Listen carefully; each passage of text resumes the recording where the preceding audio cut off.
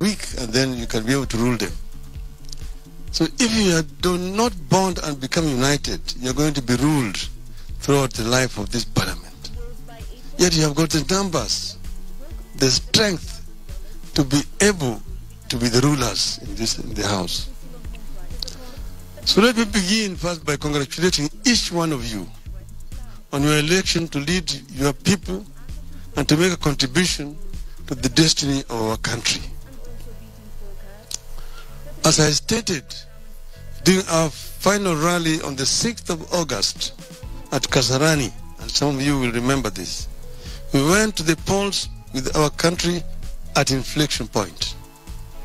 I stated then that either something very good will happen or something terrible would happen.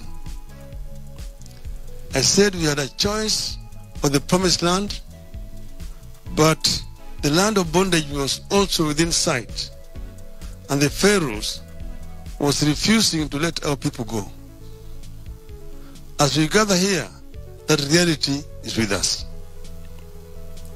We have had the worst election since the return of multi-party politics in our country. At the presidential level, it is not possible to tell whether we had elections at all.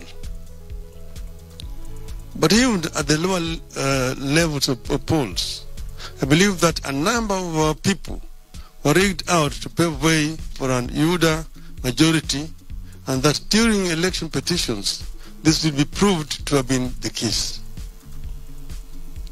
But I mentioned petitions with some trepidation.